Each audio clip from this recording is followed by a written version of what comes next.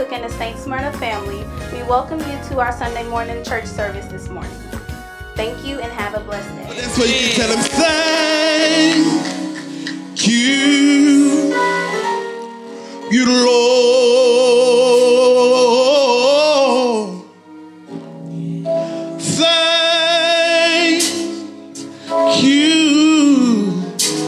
Thank you, Lord.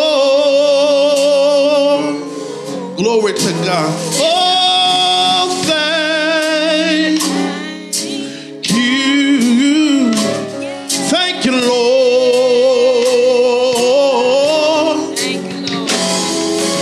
I just want to thank you, Lord. Come on, let's lift it up. Oh, thank you, Lord. Thank you. Thank you, Lord. Oh, thank you, Lord. Thank you. Thank you, Lord. Oh, thank you, Lord. Thank you. Thank you, Lord. Lord. I just want to say thank you. Come on. I just want to thank you, Lord. Oh, you've been so good. Come on, tell them. You've been so. Come on, you've been so good. Come on, when everybody else around us went down your campus, you've been so. You've been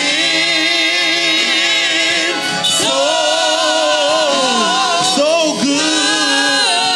Oh, you've been so good. You've been, glory to God, so. You've been so good. Come on and tell them, oh, I just want to say thank you, Lord. I just want to thank you, Lord. Come on, tell them, oh, you've been my friend. Yes, you have. You've been my friend. Come on, when everybody else walked away from it, you was right there. I'm here today because you've been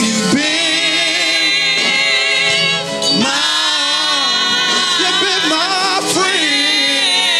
Oh, I'm so glad today that you've been my friend. Glory to God, you've been my friend. Oh, I just want one more time. Thank you, Lord. Come on, last time. Oh, thank you, Lord. Thank you. Thank you, Lord. Come on and tell him again. Thank you, Lord. Thank you. Thank you, Lord. Oh, thank you, Lord. Thank you. Thank you, Lord. Oh, I just want to thank you, Lord. Hallelujah, hallelujah, hallelujah. Good morning, beloved. Let me take a moment just to say thank you. Thank you so very much for your commitment and your faithfulness, not only to God, but to the ministry as well. Certainly, it is not only appreciated, but it is noticed. And I want to take a moment, just as senior pastor, to say thank you for being faithful and committed to the church. Certainly, in this season of challenge, it has been challenging for each of us to remain faithful. So I celebrate you in all that we have continuously been able to do in spite of this challenging season. So let me encourage you to take advantage of the means listed there on the screen before you. Any of those means would be sufficient for you to join us in this moment of giving. Again, my brother, again, my sister, let me say thank you for your faithfulness to God. Thank you, Jesus. Hallelujah. Lord, we thank you for just waking us up this morning to see another day, Lord. In spite of all what's going on around the world, Lord, we still give you the praise and glory. Lord, we thank you for our pastor, Lord. Continue to lift him up and his family, Lord. Lord, continue to lift our congregation up, Lord. We pray for our congregation right now, Lord. Lord, we pray for our elder people right now, Lord. Yes, Lord. Lord, just bless them where they at right now in the name of Jesus, Lord. Lord, we thank you, Lord, for this church, Lord. Lord, we ask you to go in the hospital and touch the sick and the shed-in, Lord. We ask you, Lord, to bless this service this morning, Lord. Lord, we ask you to move in a mighty way this morning, Lord. And Lord, we just thank you and we praise you in Jesus' name. Amen. Come on, praise the Lord, everybody. This is the day that the Lord has made. We come to rejoice and be glad in it. I don't care what you're going through. I don't care what the enemy says. I know that God is able to do exceedingly and abundantly above anything that we can ask for, according to the power that worketh in us. Amen. Come on and lift your hands, begin to worship him. Hallelujah. Come on, how many know God is able? Hallelujah, hallelujah, hallelujah.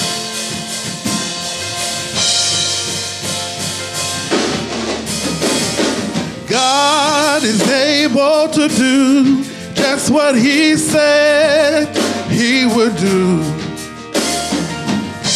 He's gonna fulfill every promise to you. Don't give up on God, because he won't give up on you. He's able. If you know he's able, come on and clap your hand right there. Begin to worship. He's able. Come on, let's lift it up. Oh, God is able. Come on, say. God is able to do just what he said. Just what he said he would do. He's gonna fulfill. He's gonna fulfill every promise. Every promise to you. Somebody needs to know, don't give up on God. Don't give up on God. Because he won't give up on you. He won't give up on you. He's able. He's able. Come on, if you know he's able, come on, clap your hand right there. He's able. He's able.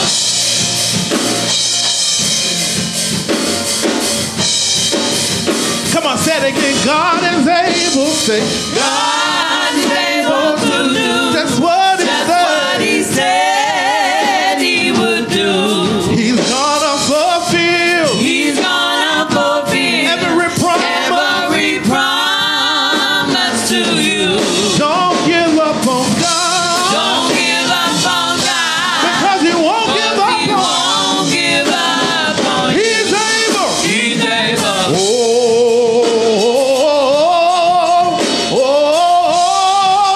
He's able. Everybody say no.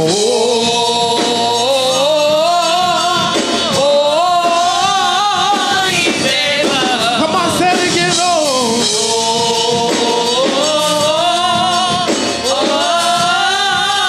He's able. Come on, one more time. Say, oh, he's able. Yes, he is. Come on, let's lift it up. Oh, say he's able. He's able. He's able. He's able. He's able. He's able. He's able. He's able. He's able. He's able. He's able. He's able. He's able. He's able. He's able. He's He can able. heal your body. He's He able. can raise you up. He's able. He's able. He's able. Yes, he's able. He's able. I've seen him do it. He's able. I know he can do it. He's able. He's able. He's able. Yes, he's able. He's able. Don't give up on God, 'cause he won't give up on you. Don't give up on God, 'cause he won't give up on you. Somebody needs to know, don't give up on God, 'cause he won't give up on you. He's able. Good morning, Saint Smyrna. What a joy, what a privilege it is to be in your presence for yet another opportunity to celebrate our God for who he is. Journey with me quickly to Psalm 90, to the 90th Psalm this morning. I want to read just the opening 3 verses for you, but this morning we will consider it in its entirety. I want to read just the opening 3 verses for us this morning, Psalm 90. This is a prayer of Moses. Lord, thou hast been our dwelling place in all generations. Before the mountains were brought forth, or ever thou hadst formed the earth and the world, even from everlasting to everlasting, thou art God. Thou turnest man to destruction, and sayest, Return, ye children of men, for 1,000 years in thy sight are but as yesterday, when it is past, and as a watch in the night. You know, it sounds so good. Let's read a little further. Thou carriest them away as with the flood. They are as asleep. In the morning they are like grass which groweth up. In the morning it flourisheth and groweth up. In the evening it is cut down and withereth. For we are consumed by thine anger, and by thy wrath are we troubled. Thou hast set our iniquities before thee, our secret sins in the light of thy countenance. For all our days are passed away. In thy wrath we spend our years as a tale that is old. The days of our years are 80 years and 10. And if by reason of strength there be 80 years, yet is their strength labor and sorrow. For it is soon cut off, and we fly away. My. But verse 11 says, Who knoweth the power of thine anger? Even according to thy fear, so is thy wrath. So teach us to number our days, that we may apply our hearts to wisdom. Return, O Lord, how long, and let it repent thee concerning thy servants. O satisfy us early with thy mercy, that we may rejoice and be glad all our days. Make us glad according to the days wherein thou hast afflicted us, and the years wherein we have seen evil. Here it is, church. Let thy work appear unto thy servants, and thy glory unto their children. And let the beauty of the Lord our God be upon us, and establish thou work of our hands upon us. Yea, the work of our hands, establish thou it. For these next few sacred moments we have together, I just want to lift for a thought. It is God. It is God. Like a ship that's tossed and driven, battered by an angry sea. A little more bass, please. When the storms of life are raging and the fury falls on me, I wonder, what have I done that makes this race so hard to run? Then I say to my soul, take courage, for the Lord will make a way somehow. One more time. Like a ship that's tossed and driven, battered by an angry sea. When the storms of life are raging and the fury falls down on me, I wonder, what have I done that makes this race so hard to run? Say to my soul, take courage, for the Lord will make a way somehow. Hey, the Lord, He'll make a way somehow. When beneath the cross I bow, He will take away each sorrow if we let him have our burdens right now. When the load gets so heavy, the weight is shown upon our brow. There's a sweet relief in knowing that the Lord will make a way somehow. One more time, the Lord will make a way somehow. When beneath the cross we bow, when the load it bears so heavy, the weight is shown upon our brow. When that load gets so heavy and the weight is shown upon our brow, there's a sweet relief in knowing that the Lord will make a way somehow. One more time, the Lord will make a way somehow. When beneath the cross we bow,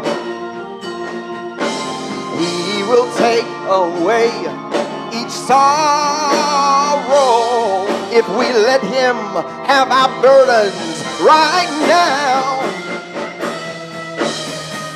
When the load it bears so heavy, the weight is shown upon our brow. There's a sweet relief. There's a sweet relief. Someone knows it. Early this morning, there's a sweet relief. There's a sweet relief just in knowing. There's a sweet relief in knowing that the Lord will make a way somehow.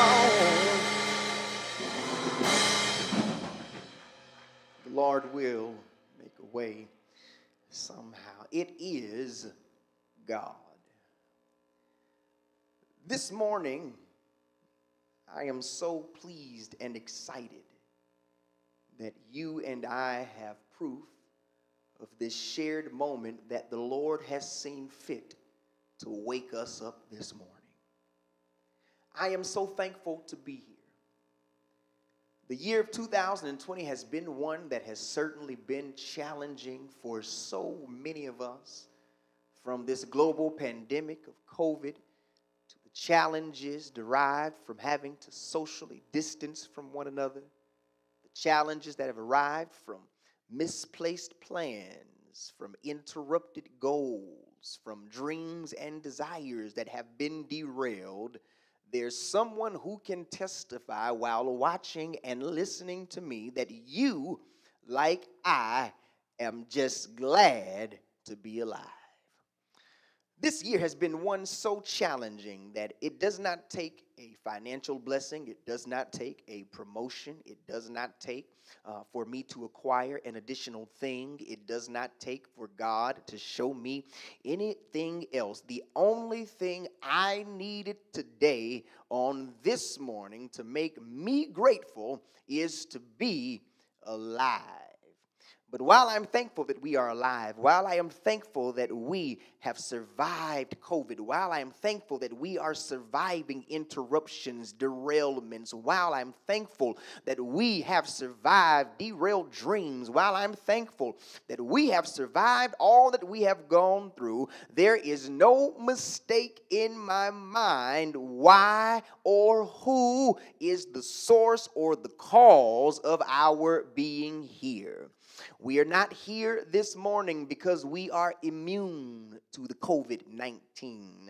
We are not here this morning because we have lived a life so free of illegal activity that the police have not summoned us early. We are not here this morning because we have been so smart or so educationally inclined than our neighbors. We are not here this morning because we are financially sound or have made savvy investments. But we are here this morning because of one reason, and I'd like to suggest early in my sermonic dissertation that sole reason, the sole reason we are here, it is God. It's not our money. It's not our ingenuity. It's not what we thought. It's not how we move. It's not how we live. It's not who we know. It's not who we are, but it is God. I like Psalm 90 because Psalm 90 is a message that Moses, who God saw fit to use to bring his people through great difficulty, to deliver them from trial, to deliver them from slavery, to deliver them from the hand of their oppressor. God uses Moses in Psalm 90 to remind the people of a few things as they are preparing to go into the promised land that God has for them. I'd like to suggest to you that 2020 has been so rough and so horrible that God has to have better waiting for us. And there's someone who's listening to me this morning who's testifying, screaming, and jumping right now. Preacher, that's my point in the message. You don't have to say anything else. 2020 has been so bad for me that God has to have something better for me. Well, as you and I alike prepare to go into our better promised land, let me bless you as God blessed me through the words inspired by Moses here in Psalm 90. Psalm 90 opens by Moses saying,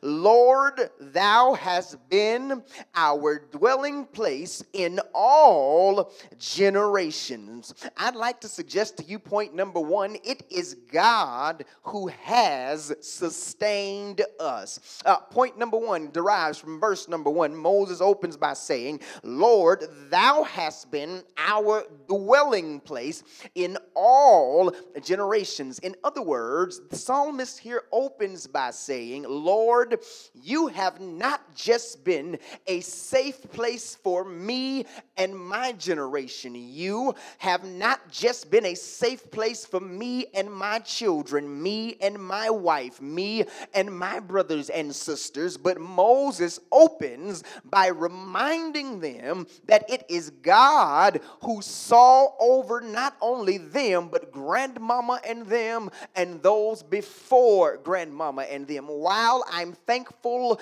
that we have a new president-elect who's on his way to clean out the White House, I must suggest to us this morning, our confidence, our trust, our hope should not be in a Biden-Harris ticket, but our hope ought to be in the same place our grandmama and them's hope was in when Lyndon B. Johnson and those were plotting to keep us. Where are the people who can testify our hope ought not be in who the president is? There's someone who can testify while we're living better now than we've ever lived before, driving better, living better, working better, educationing better, we're vacationing better, everything now we're doing better than we've ever done before. But there's someone who can testify. It is not because I'm able to vacation. It's not because I'm living better than I lived before. It's not because I'm driving better or working better than I've ever worked. But the reason I am here right now is because the same God who provided for me when I was sleeping in Big Mama's house head to toe with my sisters and brothers and cousins in them, that same God who kept me then is the same God who kept me now. I wish you were sitting here with me at 68 Erie Road so we could call the roll together. But there's someone who can testify. You understand, it's not money that has sustained you. It's not the journey you've been on that has sustained you. It's not the decisions that you've made that has sustained you. But there's someone who can testify like Moses in verse number 1. Lord, thou hast been our dwelling place in all generations. In other words, there's someone who wants to take about 5 seconds and tell God, thank you not only for seeing grandmama and them through, but thank you for seeing my mama through. Lord, not only thank you for seeing my mama through, but thank you for seeing me through. Lord, not only thank you for seeing me through, but thank you for seeing my children through. Lord, not only thank you for seeing my children through, but thank you for seeing my grandchildren that I may never see with my own 2 eyes. Thank you for seeing them through. Where are the people that can, will, and shall testify with me? Lord, thou hast been our dwelling place through all generations. We dwelled in you when they kidnapped us from the golden shores of Africa all the way to these hellacious shores here in this country. You were our dwelling place when we were on Jim Crow's fields picking cotton. You were our dwelling place when we got our freedom, but they didn't want to let us go. You were our dwelling place when we had to drink out of separate fountains. You were our dwelling place when they showed up to our house with white sheets on their head burning crosses. You were our dwelling place when they tried to keep us from voting. Where are the people that can testify? The same God who's been with us through all generations is with us right now. I dare you to take about 5 seconds and just give God a He is sustaining me praise. It is God who has sustained us. But not only is it God who has sustained us, I would like to suggest to you, it is also God who has brought us. Listen to what Moses says. I will say of the Lord, He is my refuge and my fortress, my God, in Him will I trust. Why? Surely He shall deliver thee from the snare of the fowler and from the noisome pestilence by day. He shall cover thee with His feathers, and under His wings shalt thou what? Trust. His trust shall be thy shield and thy buckler. Thou shalt not be afraid of the terror by night, nor for the arrow that flieth by day, nor for the pestilence that walketh in darkness, nor for the destruction that wasteth at noonday. I'd like to suggest to you that the only reason Moses mentions this to the children is not so they would puff themselves up in pride, but Moses had to remind them of some of the things that God brought them through. You missed it, because if you got it, you would be shouting through your screen at me right now. Listen, I didn't say all of the things that God set in with them. I said all of the things that God brought them through. Let me remind you that these are the ones who Pharaoh decided to cause them to make bricks without hay. These are the children who were oppressed so much that they were not given adequate quarters or food or medicine. These were the original slaves who were disenfranchised, kidnapped, and brought to distant lands for the purpose of building another's home. I'd like to remind you that when God sent Moses, that God sent plagues, that there were pestilence, that there was blood, that there were all manner of death upon the children. And watch this, Moses had to remind them, listen, when God sent the pestilence, when God sent the arrows, when God allowed all of these moments to come forward, it was God who did not sit in it with us, but it was God who brought us through. When Pharaoh and them's firstborn were dying, we put blood over the door so that God might bring us through. When their crops were ate up by the grasshoppers and the locusts of the fields, we had already already gathered our grain in the barns. Where are the people that can testify? I know I've been here. I know I've been there. I know I have this. I know I have that. But let me be clear to you, my brothers and my sisters, I am not here because of this or that. I am not here because I know that or this, but I am here because God has brought me. Where are the people that can testify? God has brought you through things that other people died in. God has brought you through things that would have crushed and demolished other people. God has brought you through things other people don't even know you've been through. I wish I had you here with me so you could yell at me all of the times God didn't sit in stuff with you, but God brought you through. Where are the people that can testify? Preacher, I didn't need that point. I know it's not my money. I know it's not my friends. I know it's not my education. I know it's sure not my family. I know it's not my own ingenuity, but where are the people who can testify? I know it's God. When I woke up this morning, I knew it wasn't my alarm clock, but I knew it was God. When I put my feet out of my bed, I knew it wasn't nobody but the Lord. When I put my pants on my legs and not my shirt on my feet, I knew it was nobody but God. Where are the people watching this morning that can testify with me?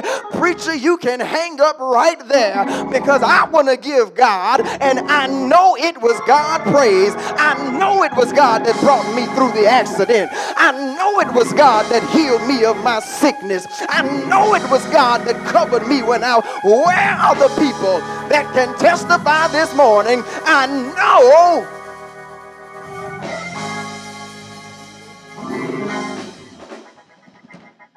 Yeah, I know.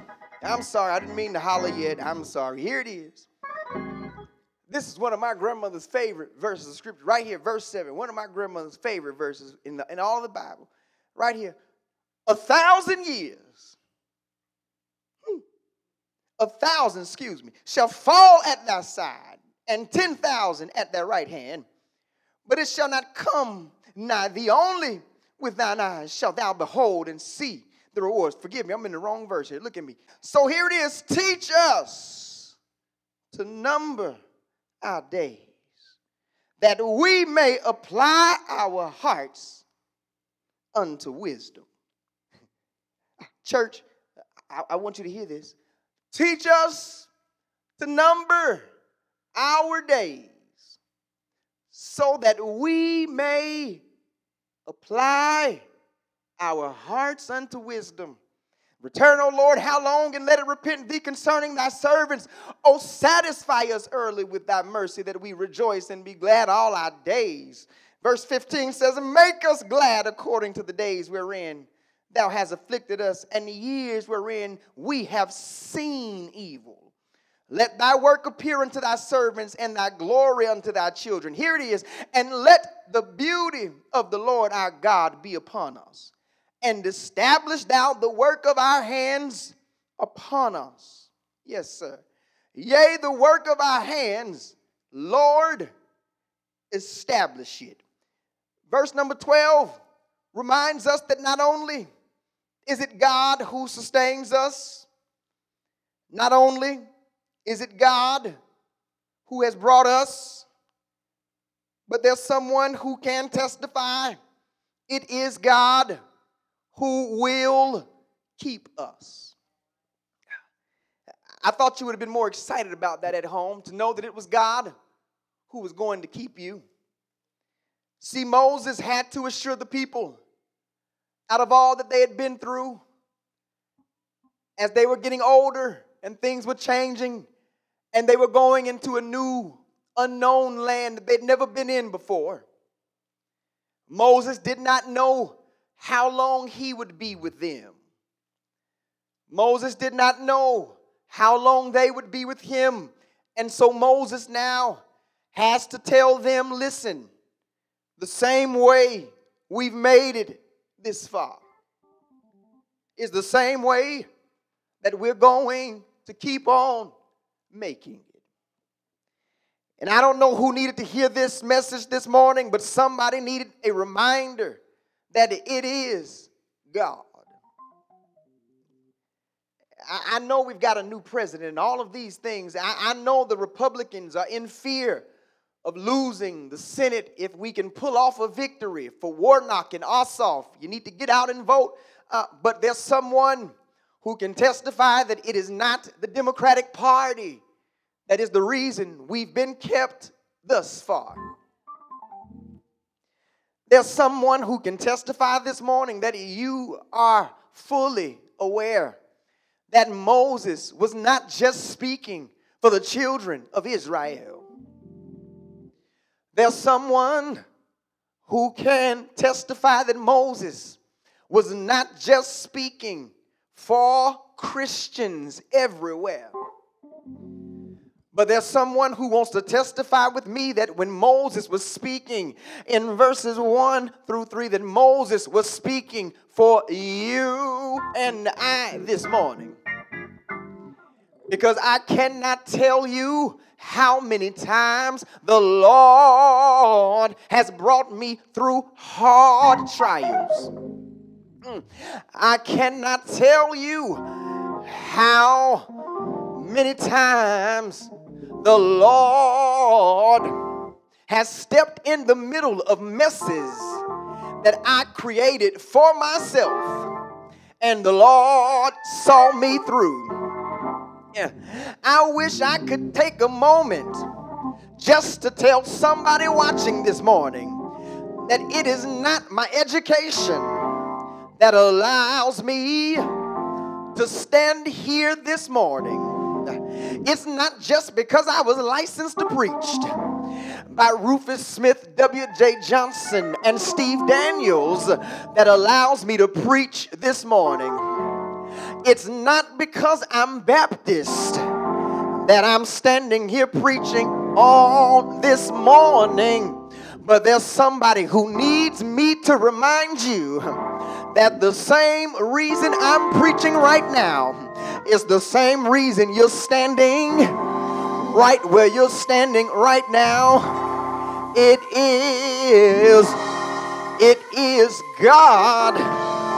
God is the reason why you and I have the activities of our limbs. God is the reason why you and I are still alive. It's not because we've never been to the wrong places.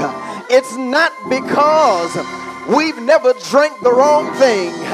It's not because we've never consumed the wrong thing. But the only reason we are here this morning, it is God. It's not because we work out. It's not because we don't smoke. It's not because we eat healthy. It's not because we don't stress. But it is because God did it. What are you preaching about this morning? If God brought us thus far, if God saw us thus far through dangers seen and unseen, it's God. Yes, sir, this morning it's God that's going to take us all the way. Don't worry about tomorrow. The same God that saw us through yesterday, the same God seeing us through right now is the same God that's going to see us through tomorrow. I know what the doctor said. but it's God. I know what the lawyer said, but it's God. I know what the bank said, but it's God. I know what your finances say, but it's God. I know what the people in the street say, but it's God. I don't care what they said, but it is God who woke you up, God who started you, God on your way, God food on your table, God clothes on your back, God medicine when you're sick, God friends when you're lonely, God money when you're broke, God yeah, yeah, it is God, yeah, yeah. How do I know that it's God? Early, y'all don't want to help me. Early this morning, it wasn't my alarm clock.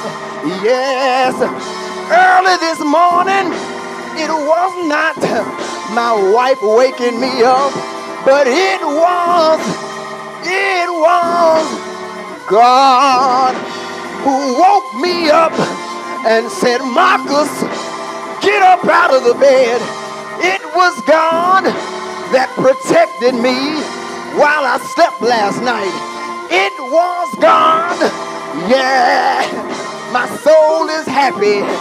Yeah, my soul is happy. Yes, it was God. If you know it was God, will you do me a favor? High five yourself and say, self, I know it was God. That's the reason I'm sitting in church right now. It was nobody,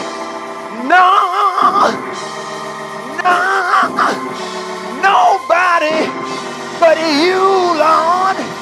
Yeah.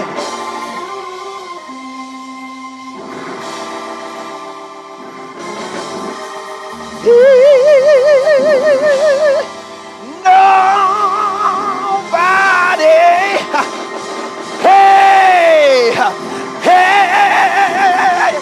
nobody but you, yeah, yeah, woo, yes, sir, yes, sir.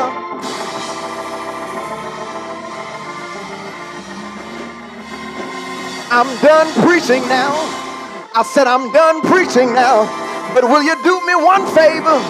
Will you take about 5 seconds, look back over your life and think right now, all of the times the Lord brought you through, all of the times he healed your body, all of the times he paid your bills, all of the times he protected you. Yeah, yeah, yeah. I'm done. I'm done. I'm done. It is God. It is God. The door of God's house is open. If you're watching this morning and the Lord has impressed upon your heart that you need to be saved, will you just send us a message? But if that's you, will you just pray this prayer with us? Lord, forgive me. I want you to lead my life. I want to follow you. Save me. If you said that prayer with us this morning, you, my brother, you, my sister, you are saved. Our second invitation this morning is for membership. The Lord has impressed upon your heart this morning that you might join us. Send us a message so that we might connect with you. Third and final invitation, baptism, watch care. If the Lord has impressed those moments upon you, if you will send us a message so that we might reach out and connect with you. Nobody but you, Lord.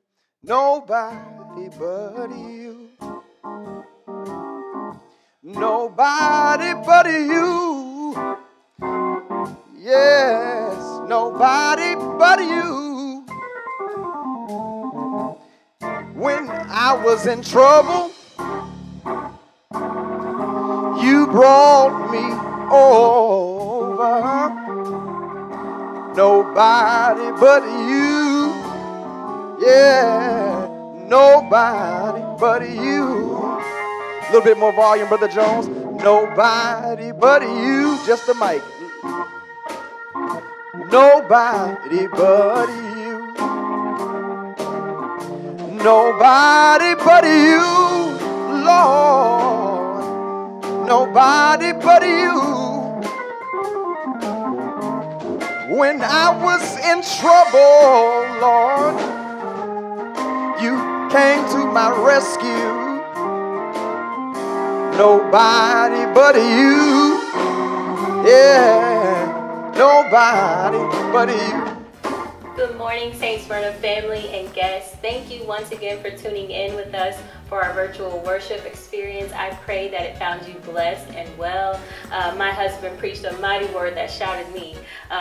The Lord is, God is so magnificent, even in this uncertain times with presidency and everything going on. Don't lose hope. Put all of your hope and your faith in the Lord, because He is all we need and all we can rely on. He got us through the Trump administration, and He'll surely carry us through this pandemic. Hang in there. We love you and we miss you so very much. Bye.